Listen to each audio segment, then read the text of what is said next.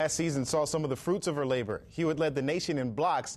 This year, she's a marked woman, but has managed to get the job done. She's tops in the WAC with 62 blocks, second in conference in blocks per set, also providing offense on the Terraflex with 98 kills so far.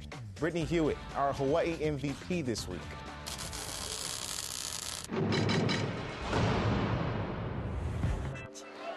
Hewitt, that's it. It's over. Hawaii wins it.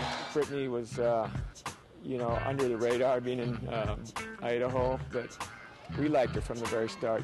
Eagle, Idaho's diamond in the rough. She was two-time Idaho Player of the Year, All-State, All-Conference, won back-to-back state titles, and it wasn't even her first love.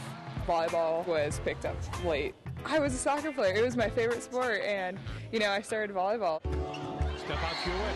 Hewitt beat the double block. I love that set. I love that set. And as they say, the rest is history. Redshirted her first year at UH, came back strong to become WAC Freshman of the Year. As a sophomore, first team All-WAC, led the nation in blocks with 1.68 per set. And Hula is just engulfed by Hewitt. Not bad for a late bloomer.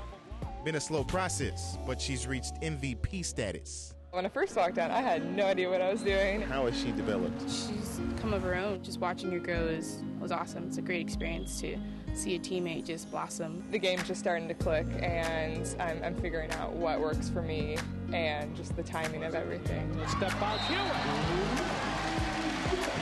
That's key to being tops in the country, something 37-year head man Dave Shoji strongly believes about his prized talent. One of the best middles in the country. Well, I think she is. I wouldn't trade Brittany for anybody. A combination of blocking and hitting, she's got to be right there.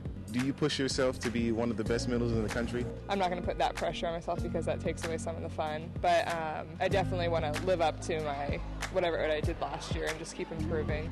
Based on the numbers, she's done that so far. During her career, she's been a part of 72 wins to just 7 losses. Brings high expectations for the 2011 season. This year, I want us to go as far as we can, and that's making it to the championship match and winning, hopefully. 6'3" middle is looking to help lead the Rainbow Wahine to their 30th NCAA appearance all time, hoping for the 4th time in program history to be the last team celebrating.